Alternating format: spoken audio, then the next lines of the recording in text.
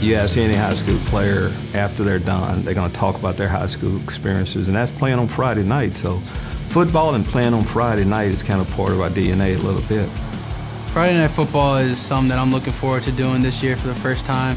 It kind of goes back to the high school days we were playing on Friday nights, and I'm looking forward to being able to go out and play on a Friday night and be a little bit different adjustment being on Friday nights, but there's always a lot of energy in those games. McSorley nice again, deep for Tompkins.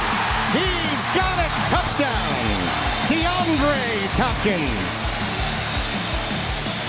This week before, I will say, not very fun, because you play on a Saturday, and that day off you thought you were going to have is now going to be after the game on Friday.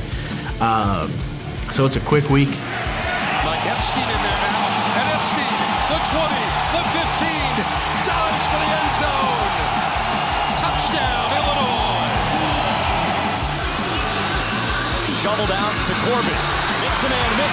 Corbin inside the 30.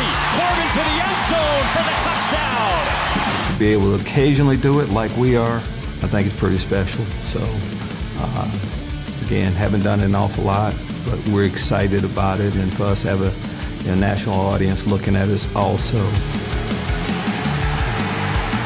Friday night football is definitely a special atmosphere. I know some people may think it's not too different from Saturday night, and I don't even know if I can explain why Friday night is different than Saturday night, but it definitely has a special aura about it.